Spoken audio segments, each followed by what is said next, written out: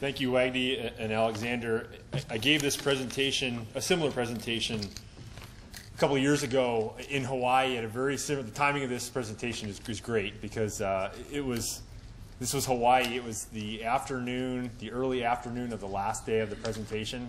So I got to give the presentation to Alexander and to Lee and a bunch of tables. So I thank you for being here still. Maybe it's because it's starting to rain outside.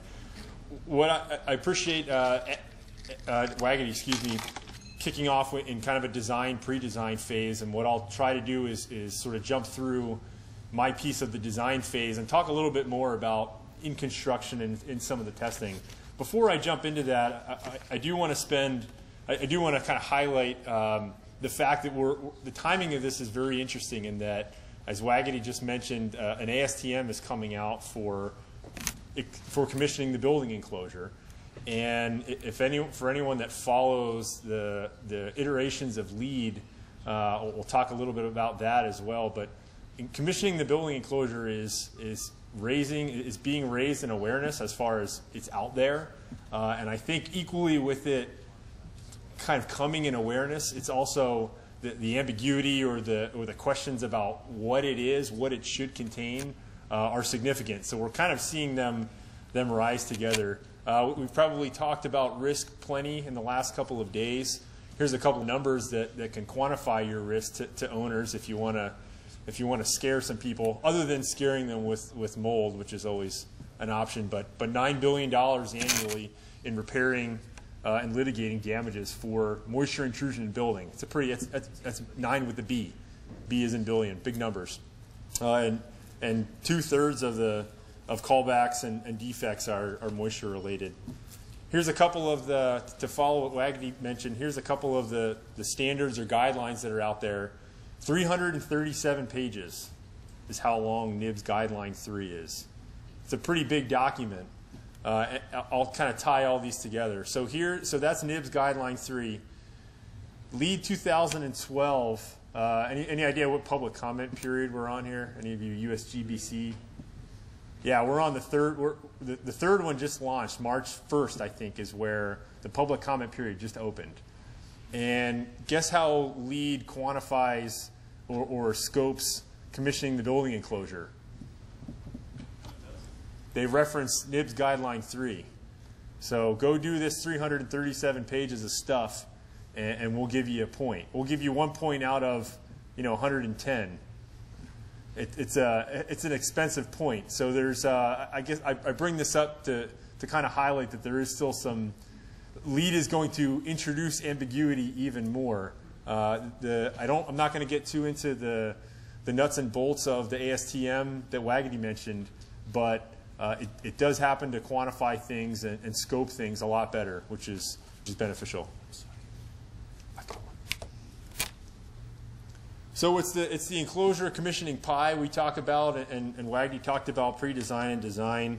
We'll go through some construction and performance testing and pre-construction occupancy phase scope as well. So here's what Wagdy spent some good time on the owner's project requirement basis of design. In a design bid build traditional project approach, it's probably most common that the owner is hiring a commissioning agent, a commissioning authority, and oftentimes we're seeing that commissioning the building enclosure becomes either a separate entity working for the owner, or it actually is a sort of a sub-entity underneath the commissioning authority. Obviously, the Corps of Engineers spends a lot of time in the design build world, and so the complexity in identifying the owner's project requirements, I mean, what's the tool to identify that in a bid build world? I mean, we've got the RFP. That's kind of all we have. One document, one contract, one entity that's the design builder. And so that's, as Wagdy mentioned, there can be lots and there can be little and maybe none at all as far as commissioning the enclosure, how the owner wants to handle that. But it has to be defined pretty early on, certainly in a design build environment. Something that Wagdy did not mention, and something that remains to be seen if it becomes a part of a commissioning program, is a commissioning plan. Folks in here that are maybe on the mechanical side of things that that probably review commissioning plans, oversee the commissioning process. Some of the ambiguity that's going to happen, I think, is happening now and will continue to happen, is the word commissioning means mechanical and control systems, maybe some specialty systems, and now we're introducing the building enclosure, which is a different discipline, different, Division 7 and 8, different letter on the front of your construction documents. So how that fits together really remains to be seen. Is the commissioning plan for the enclosure put together by the commissioning authority? Is it put together by a separate entity that has the fundamental knowledge of the enclosure systems? Remains to be seen. Wagner talked a good bit about some of the scope items that would be involved in design of commissioning, things like reviews of documents, some of the testing, obviously some of the modeling. What I wanted to spend some time on is functional performance test specifications, or the commissioning specification. And so there's a school of thought that the commissioning provider often writes the commissioning spec, the commissioning authority, and I'm talking about the controls sort of world, the mechanical systems world. Is the enclosure commissioning spec going to be written by a commissioning authority, by an independent third party, by a sub third party? Again, it kind of remains to be seen. Pre-construction, I can't highlight enough, and Wagner mentioned about functional performance testing at the mock-up phase, and I would take the emphasis on laboratory testing and really bring that into field testing as well. And ideally, it's in a standalone environment. So you see a couple of pictures here with truly freestanding mock-ups. And the reason I say that, as opposed to maybe the first 5% of a window installation or wall installation, is you kind of want to know what's wrong early. And mock-ups are not just to look pretty. I mean, these ones look very nice, but let's test them. And let's write it into a specification to test them, and let's figure out what's wrong with them before we start populating the building with it. Sequencing is something that we talked through a little bit as it relates to air tightness, and we'll talk through that a little bit more, again, as it relates to air tightness, but things that really need to be figured out in pre-construction. Submittal and shop drawings reviewed, we mentioned that as well. The key piece of the construction phase in commissioning is a QA program, and from the commissioning perspective, and possibly management of or third-party review of a QC program. So to the topic earlier about inspection versus quality assurance, I think the commissioning provider could provide a role in sort of bridging the two together. The commissioning provider is providing a periodic QA role, as is the Corps, and you're tying in things like checklists, things like daily inspections that are a requirement of the contractor's QC program. Obviously, site meetings would be involved in that, and really the background, we're looking at OPR and BOD. We're verifying construction documents, that things are being installed as the construction documents show them, as the manufacturer installation requirements show them. But really, as Ray mentioned earlier, it's not just a checklist. It's not just a here's my CDs, here's what's out there. The two meet. It's kind of there's obviously a knowledge base that's critical in performing this function. Lots of different tests out there that could be specified as part of the commissioning process, and I'll wait to show some photos of that rather than getting into too many ASTMs and numbers. Here's some ASTM E1105 you may be familiar with in a curtain wall or storefront application, even into just a punch window application. And it's an appropriate test for simulating as best we can with a test environmental conditions that a cladding system or that a window system is going to experience. We have a hard time introducing wind on a building, so we'll draw pressure from the inside and introduce water in a calibrated fashion to the outside of the building. Probably a simpler test, a hose test or nozzle test, as it's referred to in many places, but the AMA 501.2 is a very simple test that really ought to happen on just about every project. I'm not sure why it doesn't, but it can be revealing in that this is not a simulation of conditions. This is a static condition. There's no pressure. There's really there may be some wind on the specimen, but really you're not introducing any design type pressures inside or outside. If you're building leaks while you're doing this test, you certainly got problems. Assembly tests, ASTM E783 is something that can be done on windows and doors. We also see it specified for opaque wall assemblies. Right or wrong, I think there's not a great ASTM test for field assembly testing of opaque wall assembly. And this again it's a tool. I mean, let's use the mock-up and let's run a test like this on the mock-up to identify trade gaps. Is really where, I mean, how many folks are involved in that wall that's there. Certainly the window installer, but whoever's playing with Tyvek in this example or flashing, there's trays involved that ought to learn how to sequence with each other and play with each other in the mock-up. And then obviously we're verifying that it's going to perform well also. And this is an oldie but a goodie, but missing insulation is infrared thermography is a great tool for obviously identifying air leakage. We've seen that a lot over the last couple of days, and we've been using it to find missing or wet insulation for some time now.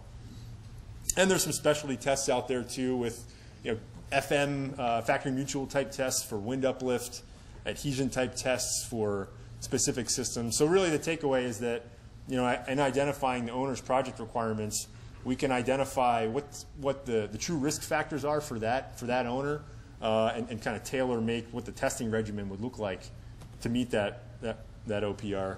And finally, we've spent quite a bit of time the last couple of days talking about whole building airtightness. A couple of different ASTMs, and obviously the core protocol is a tool by which to test the whole building. Infrared thermography and smoke diagnostics and some other type diagnostic tools for the qualitative part of commissioning the building enclosure. ASTM E1186 is a great tool that identifies a number of different ways of diagnostic tools to identify leakage paths. Everyone always asks about cost and budget, and so I'll share this with you from NIBS Guideline 3. I'm not going to read the top part other than to say, who knows? I mean, this is, if you can follow the track here, it's the owner's project requirement kind of defines what the scope is going to be, and so it's hard to put a dollar figure on that scope if it's driven by the owner's project requirements. But here's some guidance. I mean, this is a number that we share with contractors and design builders from a budget perspective, and owners also on a budget perspective. These happen to be right out of NIBS Guideline 3, so 0.3% up to 1% of construction value.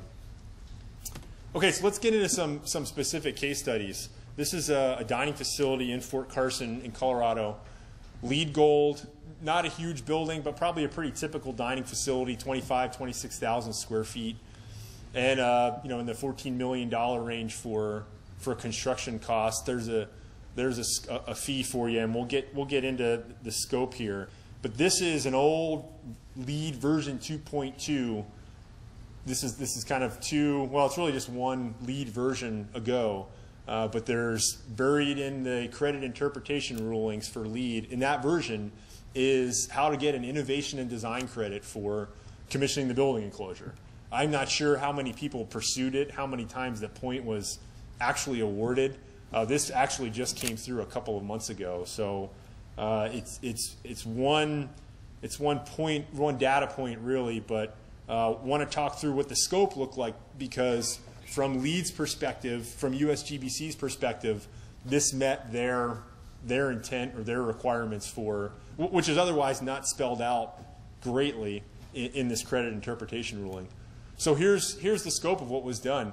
Some involvement in design, good old-fashioned whiteboard work for the architects, just kind of working through different details. And then actually at the DD and CD phase, looking through documents, identifying some issues, a technical peer review. This was a great mock-up in my opinion. Here's a freestanding wall. This is the cladding that's going to be on the building. For blast purposes, it's punched window, but it's a curtain wall product. And so we decided to flash the left window one way and flash it a different way on the other side, just to see how they would perform, see how the trades would meet when they did come together. And it was a very informative process to know, which path did we actually want to go on to populate the entire building. And this was probably somewhat unique in that I want sequencing drawings. So I want to know, specific to my window type, specific to my cladding and my weather barrier type, this is how I want to install my window. Step 1 through step 15 in isometric. Probably not a typical part of a commissioning program, but what a great way for a contractor to sit down with subcontractors and kind of walk through the process of, you're going to start here, you're going to start there, you own this scope, you own this scope. It's a great tool, and obviously something that the Corps inspector was tied into as well to make sure that there was buy-in there. What I want to highlight in the construction phase of things is that while we are inspecting what's there, a good commissioning provider in any trade, in any discipline really, should be able to tell you where you're about to go wrong. I think we've probably seen a lot of pictures over the last couple of days of things that went wrong. Well, let's prevent it from going wrong. Here's this, on this dining facility, there was a steep slope roof area and a low slope roof area, and there was a head wall condition right there. That's a pretty funky piece of flashing, because that's coping, that's standing seam metal roof, metal wall panel, Tyvek behind it. So there's a lot going on there, and let's identify if it's a kind of a strange detail you would have a hard time looking at in the CDs in 2D. Well, let's work it out in the field before they even show up. And more simplistically, things like roofing inspections. We talked about insulation gaps in walls. Certainly there's requirements in roofs. So you're looking at, within one discipline, within one trade, absolutely. But the complexity is really where that discipline, that trade meets each other. Bottom right photo is a punched window opening with metal panel above and soon to be single ply roof membrane below. So now we've got to play with single ply roofing as we're flashing a window. It's kind of a complex detail. Punched window, ASTM E783 testing and E1105, so air leakage and water penetration. So if you track the history, we did this in the mock-up freestanding. Then we picked one sample, not a big building, so we basically sampled one of every general window type throughout the building. And that looked like a punched opening here, a storefront area, and some daylighting devices on the roof. And here's the daylighting on the bottom left side, some storefront, and a Calwell type fiberglass panel window opening top left. Had some performance issues, but we're looking at these things at the 5% install level. So a testing agency, a commissioning provider may be the bearer of bad news, but at least we knew about it. At least the contractor knew about it well before we're finishing the inside. Certainly well before we're turning the building over. You happen to be bearing bad news, but it certainly can get a lot worse down the line. And all the issues we're able to identify and correct well before interior finishes were installed. Whole building testing, obviously a requirement for air tightness, and if Lee didn't impart what we like to emphasize as far as the how this can be done, is being done, I think will continue to be done well at a very tight rate. So here's a relatively, I would call a relatively small building, maybe a medium-sized building. And as Lee showed you the size curve, so as we get larger, we certainly can get tighter and tighter. Well, here's in more of what I would call a difficult territory to not meet the requirement, but really exceed the requirement. And here we are at 0.11 CFM per square foot at 75 Pascal, so well less than half of the requirement. Pretty tight building. And obviously the transitions of things during construction is something that was part of the commissioning program, part of what we're looking at in the quality assurance piece. Here's a somewhat local project down the street. Anybody involved here that's involved at Fort Hood, at the at Darnell Hospital replacement? No? Okay. 1 million square foot medical center, targeted at lead silver. We're wrapping up. We're very well in design, probably wrapping that up here in the next couple of months. A little bit of below grade work. $500,000 project. There's a fee for a full commissioning program. And this was actually, there was in the RFP, there was a commissioning spec in Division 7 that was an appendix to the RFP that said, put this in your design package. So for the spec writers here, or for folks that own the RFP, it's an option. I mean, it's design build, but you can insert a spec if you want to. Maybe I'm talking out of my league here, but we've seen projects where if there's a specific requirement and we truly want to put the actual spec in, we'll put the whole spec into an RFP. Just pieces of them. And otherwise, the design team is able to design and specify their project as they like. Number of different design phase reviews. The infamous pen test that you've heard about 11 times so far this week was part of what was a requirement, really. Value engineering and value analysis. All you building enclosure guys that get sort of cringe when you hear VE, they actually asked the building enclosure guy to get involved in the VE, so we could not VE flashing, which is what lots of people like to do, but actually VE some things that maybe got slipped by. Example is, and it's truly VE. We had a brick relief angle in a wall that didn't need one. Pull out your Brick Industry Association tech notes. We think you should have a relief angle at walls this height and above. So that was part of the VE process. And we talked about WUFI and some other modeling. That's also part of this scope as well. Something that's pretty slick, very savvy design builder, by the way, very savvy. And so they're actually taking VELA is a system that's out there, a commercial system of one of many.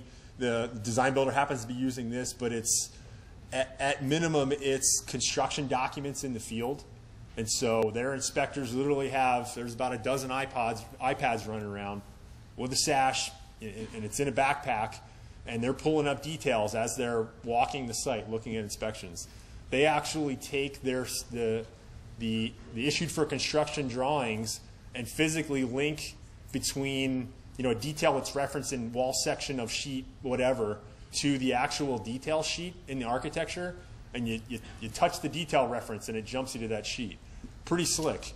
The other thing that the design builder is chewing on, it's certainly more money, but it's BIM in the field. And so this is really, maybe we'll talk about BIM in the field next year at this conference or maybe 2 years from now, but it's software that's out there right now to literally bring the BIM model into the field with you on one of these and actually do construction inspection work. Tie a picture to it, tie a checklist to it. So it's pretty. We're not quite here yet in construction as far as this project, but that's part of what's going to be part of the test. And then obviously it's a requirement, so whole building testing. Probably hard to see in the back, but there's a red line and a blue line, and so red line to the left, blue to the right. It's a 1 million square foot building, and we're cutting it in half to test it because I don't know that you could test that. You need a heck of a lot of equipment to test that in one fell swoop. But identifying that in design, and so the mechanical system happened to be separated sort of naturally between what you see on the right and the 3 pods that you see on the left. Very minor bit of work in design and really in construction to treat those as sort of 2 separate zones. And it's mechanical system related, and it's also facilitating the test as well. And some scope items yet to be accomplished in construction. A lot of the things we just talked about with checklists, submittals, quality assurance observations. We talked a little bit about training earlier in the day today, and so why not have the commissioning provider that's going to be doing QA work, periodic work, and why don't they teach the QC personnel for the contractor about what they're going to look for? And then we're all looking for the same thing, and then your QA program is truly part of your QC program within the design build world, and you're all looking at the same thing, and you're all kind of talking about the same thing. So something that's getting done on this project. Last example that I want to bring up is a retro commissioning project. And so a little bit of context here is, I mean, we all know about sort of budget issues in the educational world, kind of across the board. Poudre School District is the school district for the Fort Collins area in northern Colorado. Colorado State University, it's kind of a university town. Think of it kind of like Austin, maybe a little bit smaller than Austin, but sort of similar type geography. And the school district is going through an entire retro-commissioning program for the entire school district. And so they've identified that part of what that program looks like is pairing a building enclosure commissioning agent with a controls mechanical systems commissioning agent and truly treating the building like a system. So in the retro-commissioning world, there's obviously some inspection work and some analysis of the existing building, and that's done on the mechanical system and the control system and the building enclosure. And we identify, where energy conservation matters, where's the best bang for the buck. Maybe it's not in the building enclosure world. Maybe it's truly we're not at anywhere near efficient pumps and fans. But it certainly, it was a data point for part of the decision-making process. Pretty large building. Here's, we did some whole building testing and some diagnostics on a series of about 10 schools, a couple of high schools, a couple of middle schools, and then a good number of elementary schools. And I don't expect you to see the results here. I plotted them a little bit later. It tells a story. While the leakage rates weren't significantly, really even significantly above what the Corps requires in new construction projects, I'm sure we talked about equivalent leakage area, the whole size for when we're testing a whole building, and single door or double door garage doors open, the equivalent of that in the building throughout the operation of these buildings. So significant areas for improvement on a number of these buildings. Lots of different things going wrong here. I won't spend a whole lot of time. It was not a cloudy day. That's thermal fog coming from that we've introduced to the inside of the building, pressurizing the building to the outside. So things like low slope roof to wall interfaces are a culprit. Maybe even before that, having something that could even remotely qualify as an air barrier on a building that's more than 10 years old is a probability that it does not have something like that. Probably building paper, maybe just CMU, and that's as a backup wall, and that's it. So obviously the existing building world introduces a lot more issues. Steep slope roof to wall, lots of leakage locations there. Expansion joints you can see in infrared in a couple different places. Some air leakage points and some thermal discontinuities.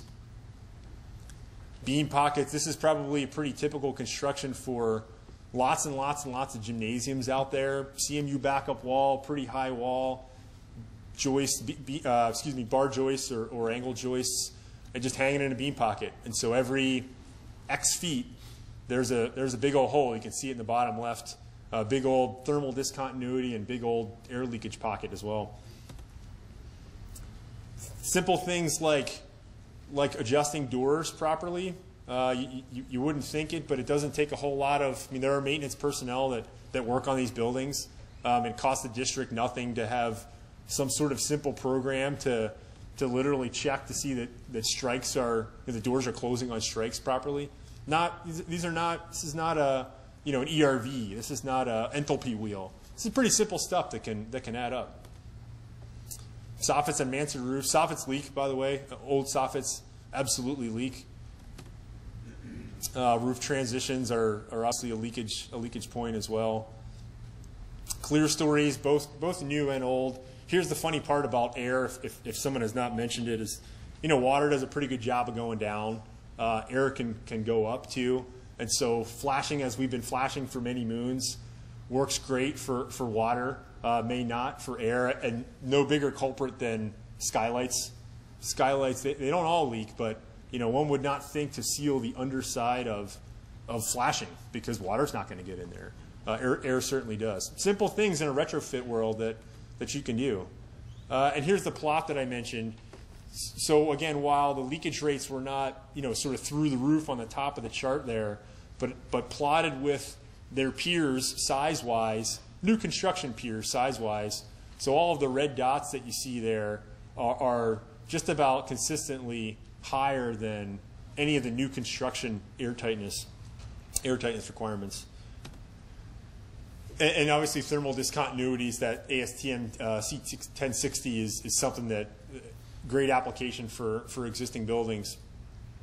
And so I guess what I want to before I pass it off is what I want to take away from this is this was kind of part one for a retro commissioning effort. The effort is ongoing to look at all of the data from mechanical control systems commissioning provider, from enclosure commissioning, retro commissioning provider, and figure out the energy conservation measures that make sense. And maybe fixing some of this stuff, while I'd like to see all of it fixed, maybe that's not the starting point.